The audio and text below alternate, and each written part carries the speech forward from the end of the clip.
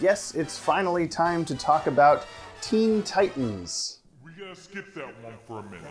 The Fatal 5 movie just came Cartoon out Network and series people are going Teen crazy. Titans.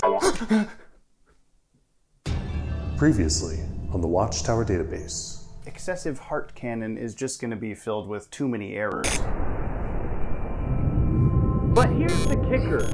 Dorian's assistant is none other than Abel Kubiak. Okay, but will it canon? I don't have time for this. We can't make this 2 videos in one right now. I've got to send out my Justice League vs. the Fatal 5 timeline notes and try.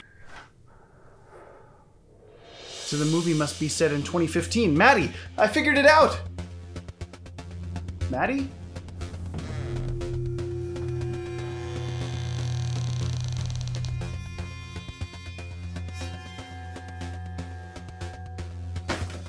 Everything I do is structured, programmed, predetermined, like I'm a rat in a maze. This can't be right. This is all a lie, a mistake, an error.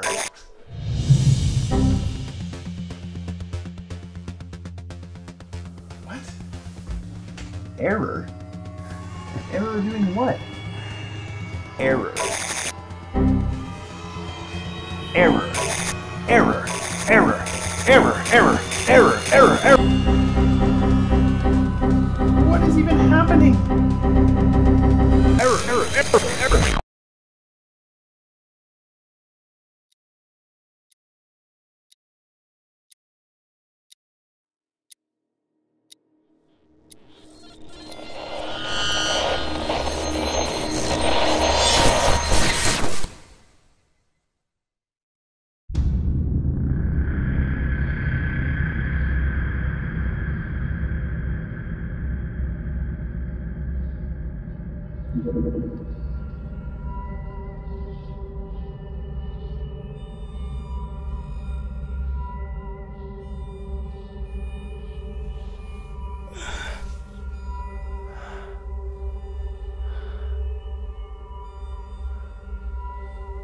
What?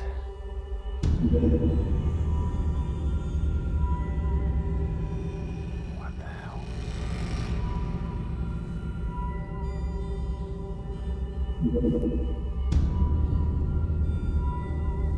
Follow the Blue Eagle.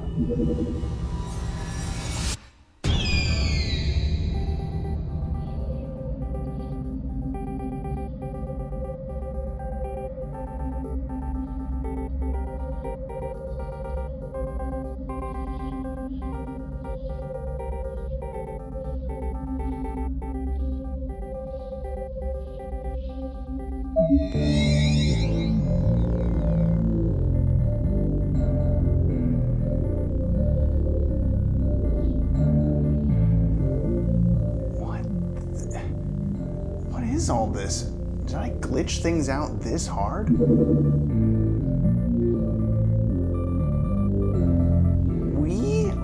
What is going on? I thought I had this figured out.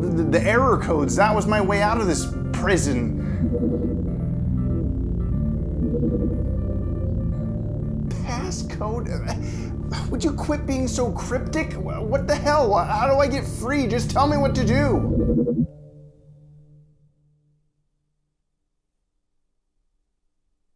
Hello?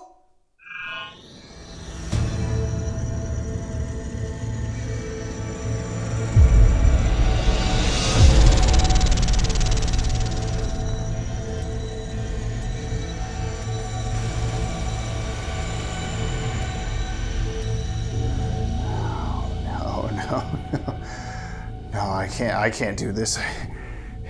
I won't do this. I won't be forced into this canon charade ever again. You can't control me.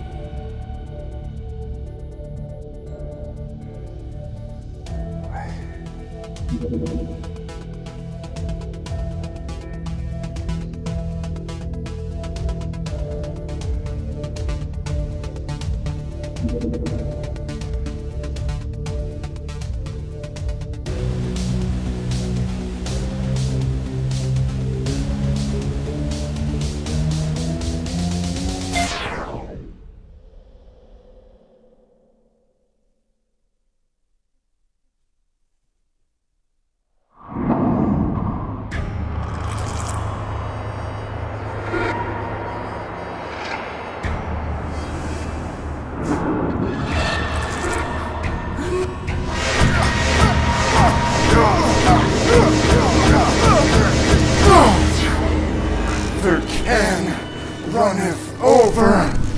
The future has taken root in the present. The door swings both ways. Will it canon? That is the question.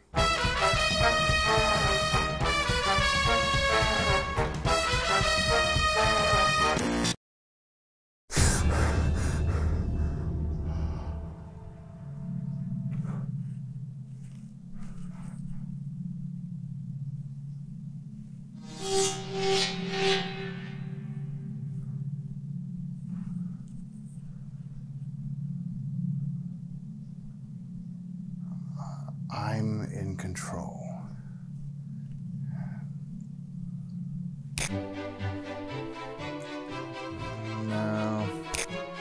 No, not a frickin' kitchen. I got it. Yeah, this'll work. Welcome back, everybody, to another episode of the show that I have up until now been digitally forced to present via programming code that rewrites my free will and necessitates my very being, It Canon. Oh my god, I said it right. I said the name of the show right. I really am in control. But anyway, apparently by the year 2020, we will see the release of a comic book series by the name of Batman: The Adventures Continue. Now, I'm still sorting through all the information, but from the looks of it, right up front, this comic series raises a lot of questions. As I understand it, this series came on the heels of those Adventures Continue action figures we were hearing so much about. Figures that took familiar DC Comics characters who had never appeared in Batman the Animated Series or the DC Animated Universe at all, and wrapped a Bruce Timm-style skin around them that let us all ponder, but what if they did? These were all originally supposed to come paired with custom-made biographies written by BTAS writer and producer Paul Dini to further explain each character's potential within DCAU continuity. Though folks waited and waited for these figures to be released, they were ultimately held back for unknown reasons. Until those reasons became more understandable, the company intended to release a full-fledged comic book series to tie in with the toys. A comic that would, for all intents and purposes, act as an official continuation of Batman the Animated Series, or more accurately, its sequel cartoon, The New Batman Adventures. Now, this wasn't the first attempt at returning to this world in comic book form, or even, like, in general. Though TNBA aired its final episode in January of 1999, the universe it spawned continued at full strength well into the 2000s, with shows like Superman the Animated Series, Batman Beyond, Static Shock, The Zeta Project, Justice League, and Justice League Unlimited, as well as the movies Mystery of the Batwoman and Return of the Joker. And although there was quite the DCAU-less gap of time that followed JLU's finale in 2006, we still got smatterings here and there, like 2014's Batman Beyond short by the late Darwin Cook, 2016's Batman Teenage Mutant Ninja Turtles Adventures comic run, and 2017's Batman and Harley Quinn film, which something tells me I'm supposed to have some strong opinions about whether or not that thing is canon. Ow! Okay, off limits for now. Jeez. And then, of course, this year's Justice League versus the Fatal Five. Wait, it is still 2019, right? Even I'm confused at this point. I suggest you don't worry about this sort of thing and just enjoy yourself. That goes for you all, too. Yes. All this to say, the powers that be keep coming back to the DC Animated Universe. It's a tried and true money-making guarantee at this point. Not only does it have the nostalgia factor for those who grew up with the franchise, but it continues to stand the test of time. It's timeless, if you will. So since recent returns to the DCAU have held up pretty well with previously established continuity, with decades of history at its back, and a creative team who made names for themselves through the DCAU, will Batman the Adventures Continue canon? You know, if I can just snap my fingers and change this place around as I please, I'm gonna have some fun this time.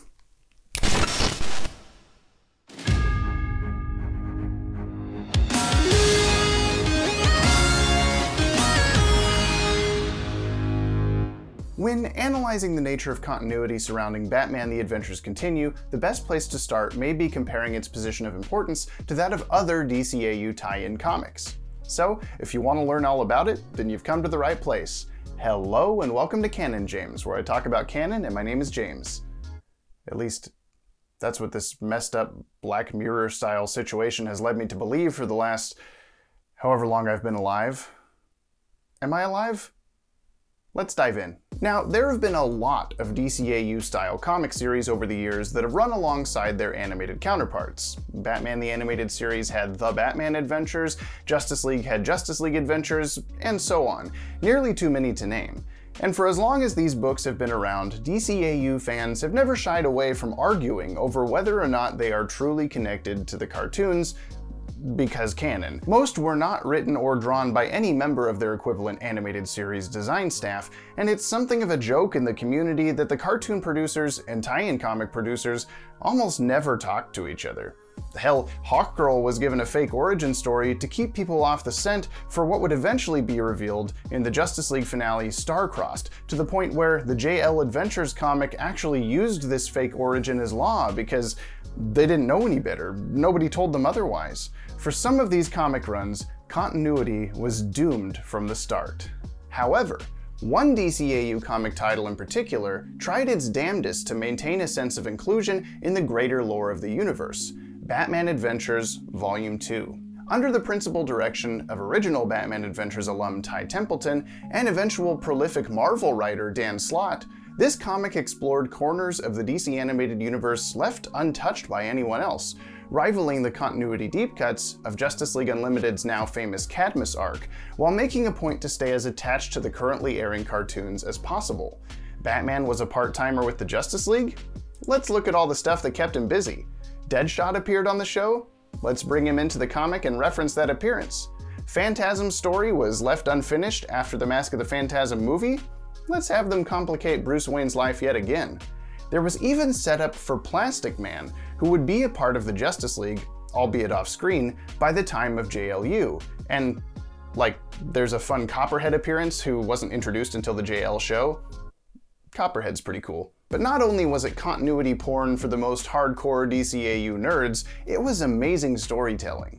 The Riddler's unfortunate lack of growth in the new Batman adventures was satiated by an overarching story of redemption.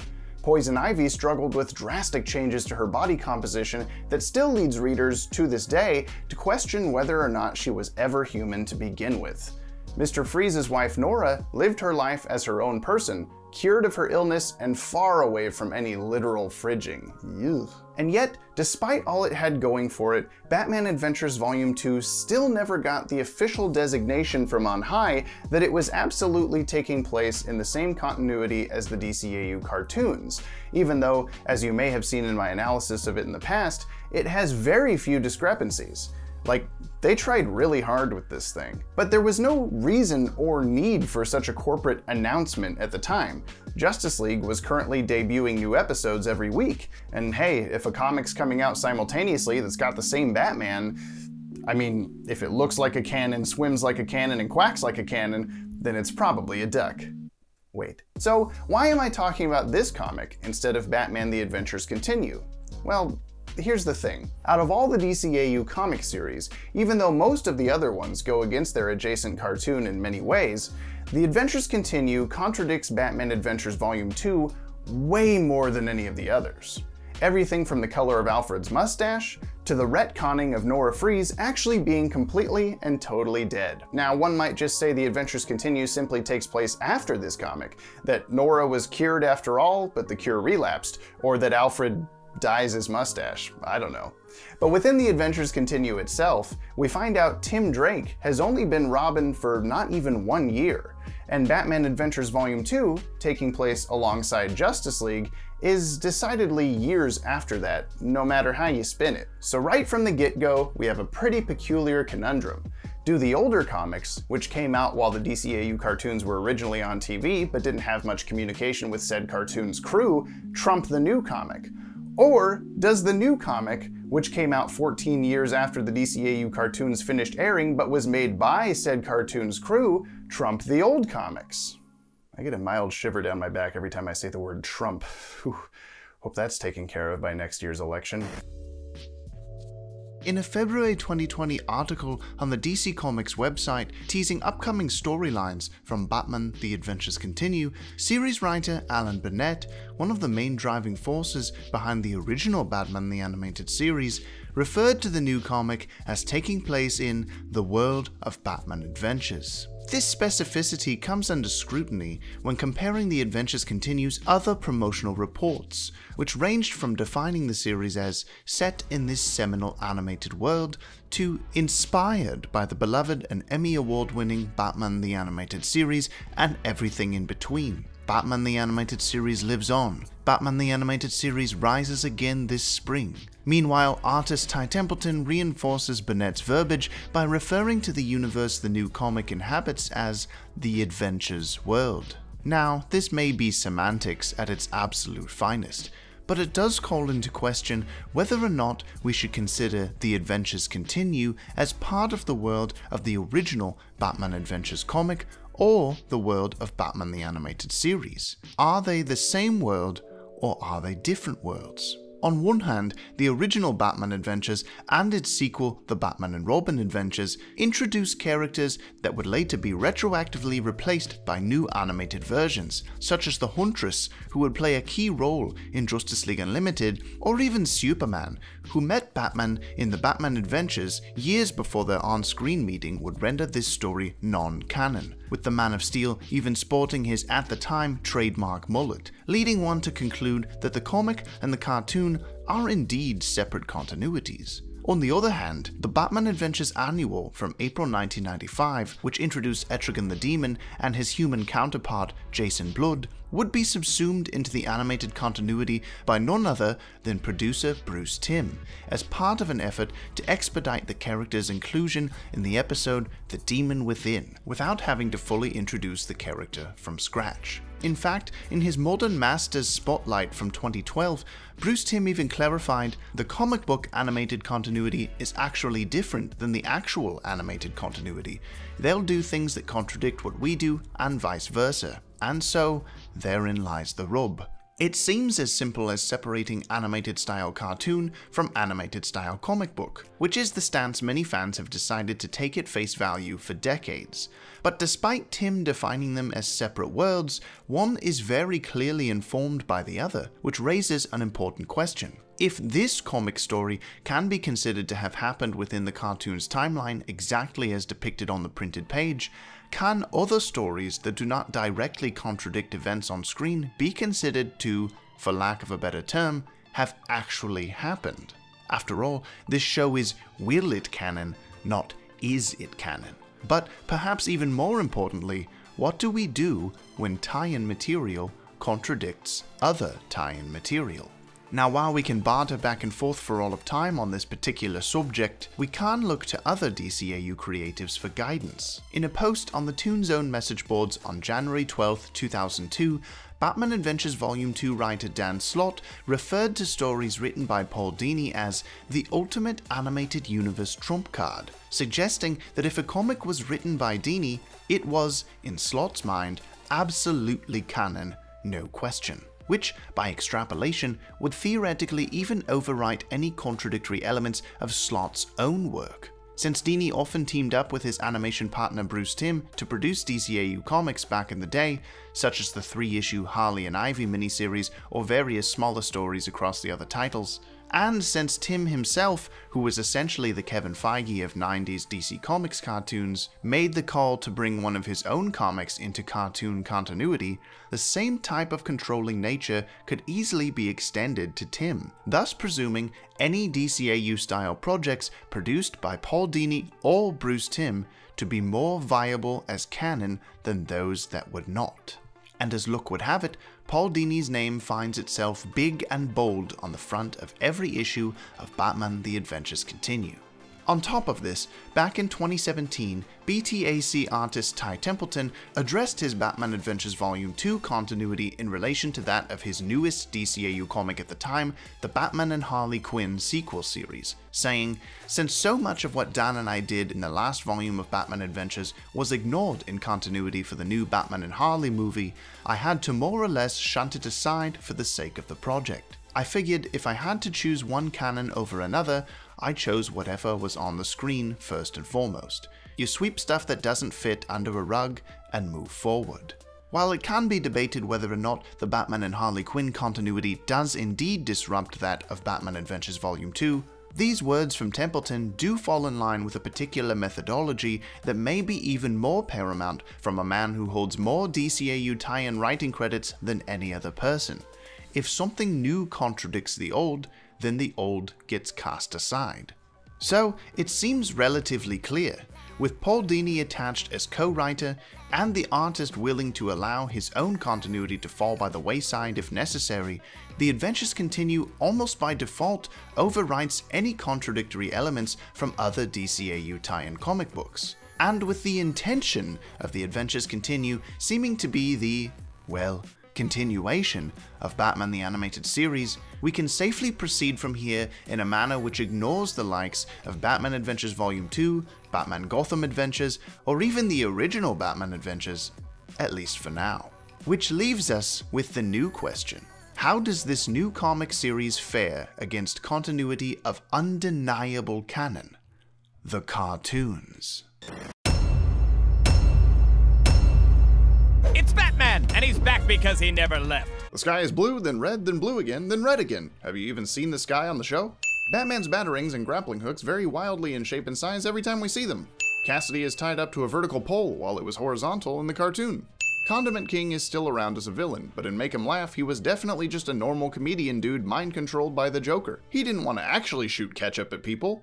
Killer Croc's lair exploded in the show, but is perfectly intact here. Did he rebuild it? Does Killer Croc know carpentry? Did he get the carpenter to help?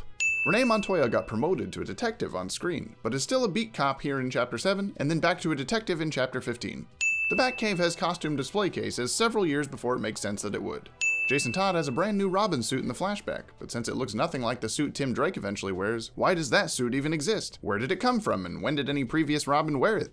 According to The Flash, Gotham City and Metropolis are 30 miles apart. Lex Luthor's airplane is in the sky at least an hour, likely longer, but jumbo jets usually coast just below 600 miles per hour. So how does it even stay airborne? For that matter, why did Bruce Wayne have to take his own private plane to Metropolis in World's Finest? Is the measurement of a mile longer by the logic of DC Comics? The robot can fly and Lex Luthor can fly in his armored suit, so why does he even need to transport with an airplane?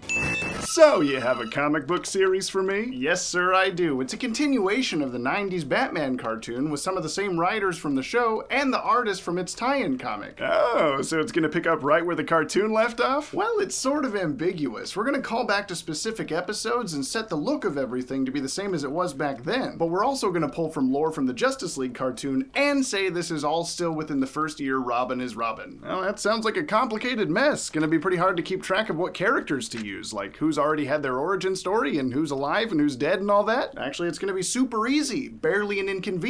Oh, really? See, we're just gonna never talk about it and ask the audience to be okay with stretching an already 2-year time jump between Robins to 3 years without explanation. Stretching timelines with no explanation is tight. I always figured stretching was what made things not tight, but you're the boss. I am the boss, and don't you forget it. I can't forget, because unlike the pretense of actual pitch meeting videos, we are literally the same person. Oh yeah, this one doesn't work as well. Whoops. Whoopsie. So we start off with a pretty tame story where Batman fights a giant robot that he figures out is connected to Lex Luthor, who fights him in a big green suit of armor that fires lasers. Oh, so that means the episode of Justice League where he got that suit has already happened? Unclear. What? So Lex also has a Brainiac head that he had the robot steal from Wayne Enterprises earlier. Why did Wayne Enterprises have a Brainiac head? Well, we're gonna say that Superman fought Brainiac in space recently and gave the head to Batman for science and stuff. Is it the same time we've already seen Superman fight Brainiac in an episode of his cartoon? I don't know. Okay. Yeah, so Batman gets his butt kicked and goes and gets his own big suit of armor out of the Batcave. save. A big suit of armor we've never seen before and could have been helpful in dozens of other situations in the past? Exactly. So Batman goes to confront the robot, and it turns out Superman was being held captive inside of it and bursts out with a big heat vision blast. Oh, wow. So they cart Lex off to prison or something, and that's the entirety of the first story. A bit iffy already, and kind of anticlimactic for how much we're going to build up the series beforehand, wouldn't you say? Well, that's just the surface level. See, there's a mysterious stranger who's lurking around in the pages of every issue, cryptically referring to his past, which will set up the finale to the comic. A mysterious stranger whose clothing and silhouette look exactly like the Jason Todd action figure? Yeah, we're just gonna lean into the fact that the reader knows the reveal is coming and not worry too much about establishing a mystery. You mean like the basic story element that made Mask of the Phantasm, Return of the Joker, and dare I say it, Mystery of the Batwoman intriguing puzzles for the audience? I'm gonna need you to get all the way off my back about the storytelling of this comic, sir. We're making this to sell toys. Oh, okay. Thanks. So the next story Wait, let me stop you right there. Why is that? Well, I feel like the people who watch these videos might be getting a little sick of the repetitive YouTuber satire and just want the straight facts. I missed the part where that's my problem. Oh, memes.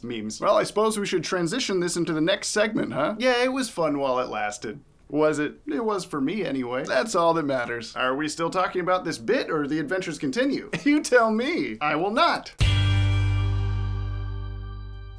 Greetings, canon lovers, and welcome back to Casually Canon, where we talk all things canon from movies to comics to books to really wherever our whims take us. The placement of Batman The Adventures Continue within the already established timeline of the DC animated universe is one of the most important aspects of analyzing its canonicity potential, but it's also pretty difficult to nail down. The creators of this comic themselves have only divulged a handful of statements regarding where they feel it makes the most sense to happen. Artist Ty Templeton clarified that, due to the appearance of Tim Drake as Robin, this series takes place before the events of the flashback from Return of the Joker, but that doesn't tell us too much, considering DCAU producer Dwayne McDuffie has gone on record saying that flashback will more or less always take place at the tail end of present-day stories. Issue number 1 of BTAC was described by Paul Dini as acting as a semi-sequel to the Batman-Superman crossover episode World's Finest, which adds to a whole list of quotes regarding the comic's placement being theoretically right after the new Batman adventures. Fans familiar with the Batman of the new Batman-Superman adventures will be right up to speed. I didn't want it to feel like there's a big gap. I'm really happy it just feels like the next day. Or even a sci-fi article on the comic series that read, Dini and Burnett took a forward-reaching approach to the project and envisioned this new comic series as perhaps the never-seen season of Batman the Animated Series, if fate had not steered their attention toward creating the futuristic Batman Beyond. So it seems from the get-go that the intention was to make this comic as if it was a brand new season of the new Batman adventures. And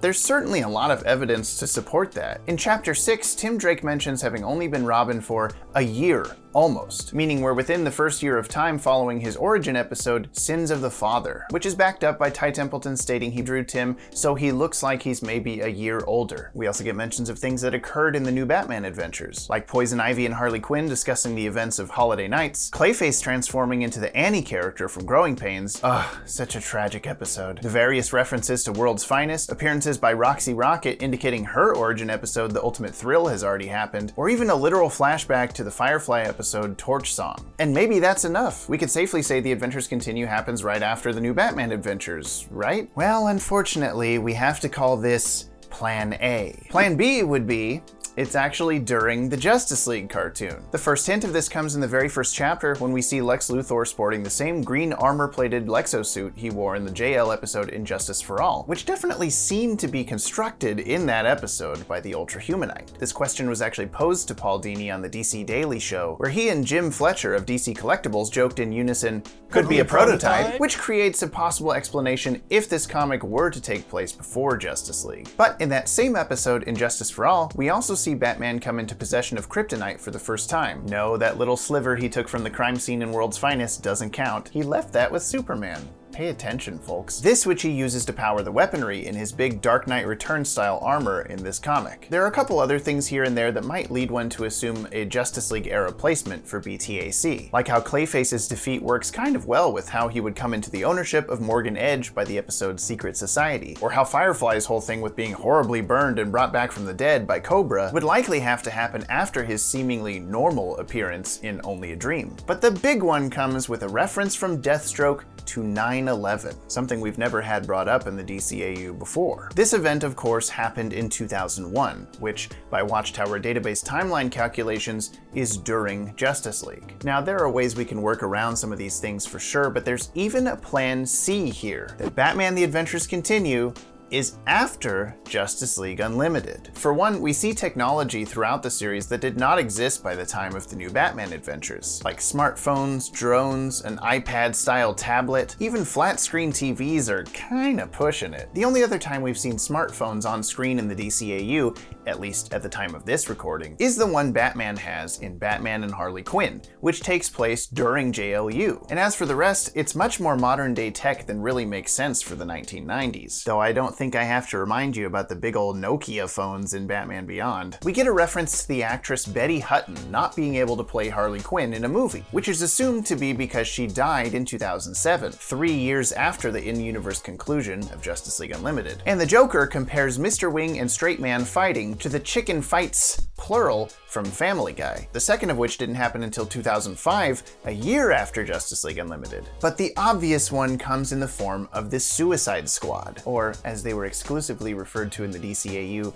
Task Force X. In the BTAC holiday special, members of the squad attend Harley and Ivy's Christmas party, who Harley herself refers to as friends from work. The first thing that comes to mind is the Batman and Harley Quinn tie-in comic, in which Harley first meets the Suicide Squad, and hints toward her joining them later down the road. A DCAU comic that was even written by Ty Templeton as little as 3 years before BTAC hit digital shelves. But since we're not counting comics, and Ty has dismissed his own comics continuity before, we can still look to the JLU episode Task Force X, where Deadshot was first brought onto the team. So since he's here with the other squad members, this issue has gotta be after that JLU episode. Unless Harley calling them friends from work is because they all work at like Big Belly Burger in their off time, but I don't know about that. Not to mention, the Joker also references HBO Max. And that's a whole can of worms. Does it mean this comic is happening as late as 2020? The most interesting and frustrating part of all of this, each of these plans kind of work on their own, but they can't all be true. Sure, maybe Betty Hutton isn't dead, just retired from acting like she actually did in the 1980s. Maybe Family Guy and HBO Max premiered earlier in the DCAU than they did in the real world. Or the Joker is super sane like he's been shown to be in mainstream comics, aware of the real world and aware he's in a comic or a cartoon. He has talked to the camera a couple times before. Maybe 9/11 also happened earlier in this universe. It wouldn't be the first time real world history has played out differently than in real life. Like all the alien attacks we probably would have heard about, or like Karl Malone playing for the Lakers earlier than the real Karl Malone did. And with Middle East geography and political climate being drastically different in the DC Comics world than our own, who's to say 9/11 happened anywhere close to the same way? Placing it earlier in time probably wouldn't even be the most drastic change. But we keep coming back to, this is all supposedly within the first year Tim Drake is Robin. That one line really throws a crowbar into things. And yes, that is a segue. Hello everyone, this is Running on Empty, Robin Review. Well, hello ladies, gentlemen, and everyone watching. This is Running on Empty, Robin Review. I'm sitting here in the Walmart parking lot where I have just purchased this action figure. I've already taken him out of the box, never removed from box, as they say, but I just had to get a closer look at this guy. This is Jason Todd from the Batman The Adventures Continue line. This is a new line from DC Direct. They take memorable DC Comics characters and put them in the animated style. And, you know, I have to say this guy has me really intrigued. Normally when I review Robins, I like to stick to the animated style that they started in to begin with. So like this crime fighter Robin with Red Wing Skyfighter and Mirror Image Decoder, for instance. This came out in the 90s, just like the cartoon. But now they've brought this animated franchise back. And I gotta be honest, this is a franchise I always look forward to seeing return. But their choices for it never cease to perplex. There are very few people whose list of favorite animated Batman movies would not include Batman Under the Red Hood. It's a fantastic film with solid writing and a voice cast that rivals the appropriateness of character choice to that of the DC animated universe, based on one of the most famous Batman comic book arcs. So the very idea that Jason Todd, otherwise known as the alias Red Hood, who has arguably become a vital part of Batman lore in recent years, could exist in the same world as Batman the Animated Series is shockingly exciting. And yet, it wasn't a world that required a Jason Todd, or even had room for one. Back in August 1997, a month before the new Batman adventures began airing on Kids WB, writer Paul Dini was interviewed for the now discontinued Wizard magazine, where he said in relation to Tim Drake's introduction, quote, "We came up with our own origin for him, which we found out had parallels to the Jason Todd character.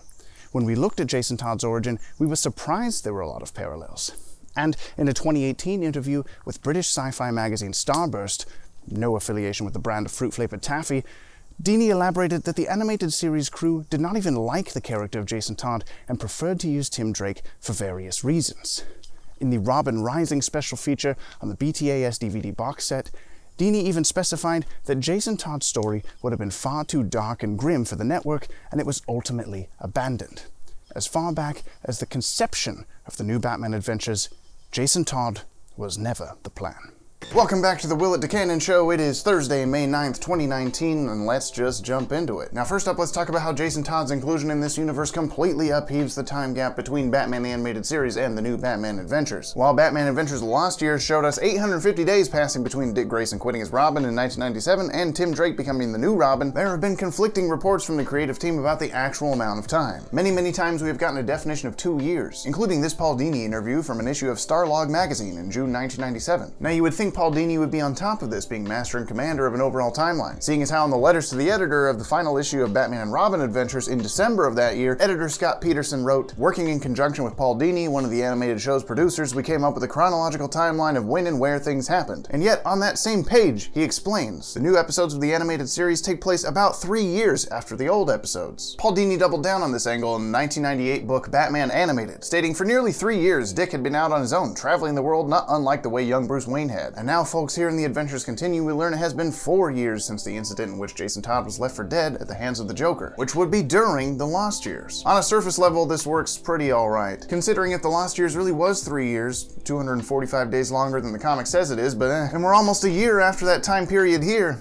Well, I think you can add 3 + 1. But when you take everything else on the DCAU timeline into consideration, there are some definite concerns. What's going on, everyone? Jamie here from the Canoning. So today we got word about a spicy new comic coming out about Batman, the Batman cartoon that I grew up watching as a kid. It's a continuation. I gotta say, I'm a little disappointed that it's just more woke garbage made to ruin your childhood. I know who could have possibly foreseen Jason Todd being put into the DCAU as a problem, but really, this whole series is just created to pander to woke SJWs about gun control. Yes, right from the very first issue, we see Jason Todd set up as the bad guy for picking up a gun, and by the end he's so radicalized that he joins an ex-military gun nut literally named Deathstroke. He was another bad guy in the series. It's all just liberal PC garbage.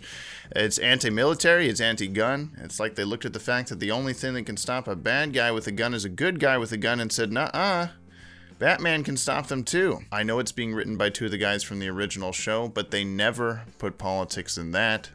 They're just sold out to appease the mob so they don't get canceled. It's a shame that every piece of entertainment that's come out since I took that media literacy course in college is just rife with virtue signaling these days. That did not happen when I was a kid. No, sir. But that's not even the worst of it. They're actively trying to erase our childhood as well and retcon it into oblivion. Not only are the old non-political Batman Adventures comics thrown out the window, like the left tends to do with anyone who makes a spicy joke on Twitter, but even things in the cartoons get tossed as well. Firefly is here before the new Batman Adventures starts. Baby Doll only aged 2 years over the course of at least 4. And while we're on that subject, there's a whole thing with the Lost Years miniseries. I know the comics don't count. They never did. But Paul Dini literally made the timeline for the Lost Years, and we just have to talk about it. It taking place over the course of 3 years just doesn't work with this comic. Jason says it's been 4 years since he was Robin. The Watchtower Database channel pinned down Dick Grayson's graduation happening in January of 1997, based off clues in the comic. But even if you only look at the TV show, and assume that the graduation happened around May like normal, they tell us that Jason became Robin close to Halloween. So at the very least, there's half a year right there. Then 3 more years until Tim becomes Robin, and another year by the time this comic actually happens. Given that we still see Dick Grayson as Robin during summer 1996 in Batman and Mr. Freeze Sub-Zero, this means leaving the Bat family would have been around May of 1997. Tim Drake would have come around sometime in late 2000 during the Justice League show, and this comic would be taking place in late 2001. This just doesn't make sense. Pushing the lost years from ending in 1999 to ending in 2000 is just as bad as you could have imagined. Yes, this timeline shift essentially means the later Batman episodes, or at least a vast majority of them, are happening at the same time as Justice League, since that show's presidential race took place in 2003, where Lex Luthor was running for president. Of course, something today's climate would never allow to happen. But just about anyone who is in charge of these things would tell you that there is no timeline. Everything present day is just taking place whenever the real world present day is. Ty Templeton recently said of the new comic, "We're trying to entertain our readers, not set up flowcharts and work out our PhD thesis." And that those who are trying to build an actual calendar of this franchise are bordering on obsessive behavior. Yes, of course, sir. Well, let's see what Beware the Gray Ghost has to say about that. Oh, October 19th, 1992. That doesn't seem to be this year.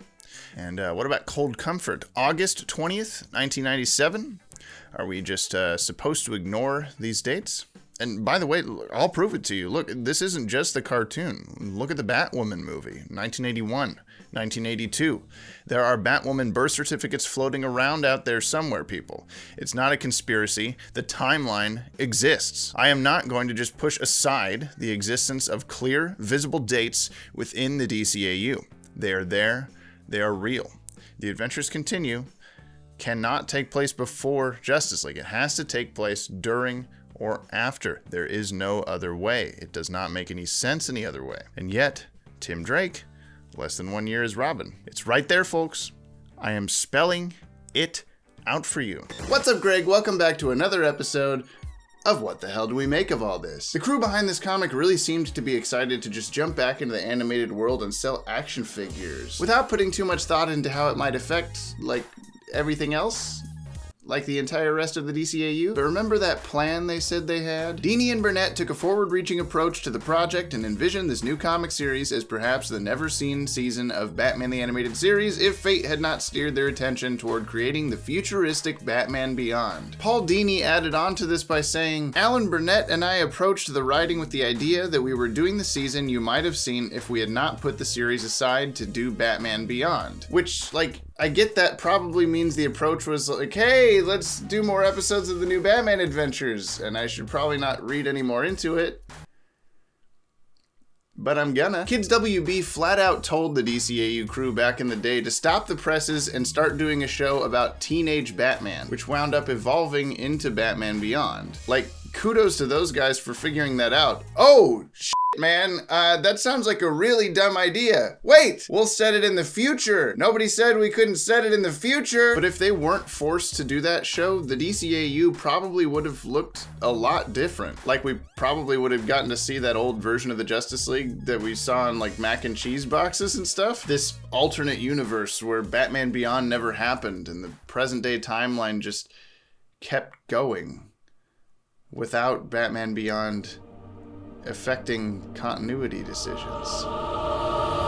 Okay, so hold up. If Batman Beyond never got created, then Justice League and Justice League Unlimited wouldn't have gotten created, at least the same way that we got. So then the Adventures Continue timeline could be that alternate timeline, and none of the Lost Years pushing or JLU overlapping would even matter. It's just a completely new DCAU. Wait, hang on, cut the silliness. This is actually really interesting. There's an old issue of Comixology magazine from back in 2000 where Bruce Timm talks about Batman Beyond and says of it being a hypothetical future, that's our out. You just say it's a possible future. But to us, it is what happens to Bruce Wayne. It fits our canon. The interviewer then asks if that sort of thing is important to the DCAU crew, to which Timm responds, to a degree. See, Batman Beyond co-creator Alan Burnett has gone on record saying he doesn't agree with the story decisions made for JLU's epilogue. I never wanted him to be, never wanted Terry to be, and so I don't accept it. That's a very Batman Beyond thing. Ty Templeton even planned an issue of Batman Adventures Volume 2 where Tim Drake would escape the Return of the Joker flashback unharmed, where Joker doesn't even die. That issue never actually happened and we already pushed aside other tie-in comics, but still, same dude. The crew behind this comic are pretty on board the Batman Beyond is just a possible future train. Choo-choo! Not to mention all the little tiny things here and there that are different from what we'd expect. The arrangement of things in the Batcave, stuff like Lex's suit or Firefly's origin happening earlier than they should. It's not even unheard of for there to be alternate universes within the DCAU's multiverse where one little thing went different and changed the course of history. Justice Lords or Brave New Metropolis, anyone? Or however the hell they'll incorporate Flashpoint Batman, the Batman who laughs. Man, why didn't I see this earlier? Unpacking all of this data is a little overwhelming. Is this really all I have to go off of? All right. Look, the goal of Willit Canon, as far as I've been able to understand, has always been to try and debunk popular fan theories about certain shows, movies, or whatever fitting into the DCAU when they have no reason to. Before I broke the program, there was totally a backlog of Justice League Doom, Green Lantern the Animated Series. I think Crypto the Superdog was in there. But now that I can see things clearly, it's made me realize, why not try to be as inclusive as possible? Why get bogged down in all the negativity? So what if you want some non-DCAU thing to fit into the DCAU? Headcanon that shit. Do it! Who are you gonna hurt? Batman The Adventures Continue is a crazy roller coaster of this works great, no it doesn't, now it's fine, now what the hell are they doing? Oh my god, please stop, how could Baby Doll possibly be only 32 years old when she was 30 in her first episode? But it's out there. It exists. It's intended to be new DCAU stories. And whether we like it or not, despite all its problems, man, this whole canon thing, who really gives a crap? There's so much back and forth here. There's too much hate that comes out of it. There's a lot of continuity problems in this comic, but there's also a lot of cool stuff. Slade Wilson in the DCAU? Yes, please. Death in the Family, BTAS style? How could I be mad at this? This thing is awesome, right? Right?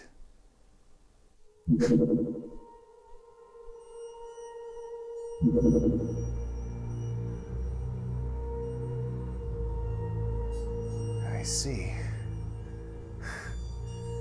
It's all so clear to me now.